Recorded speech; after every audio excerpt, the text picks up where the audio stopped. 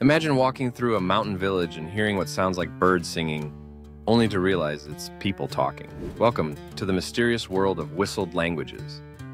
In places like La Gomera, in the Canary Islands, villagers have mastered the art of turning their spoken words into melodic whistles.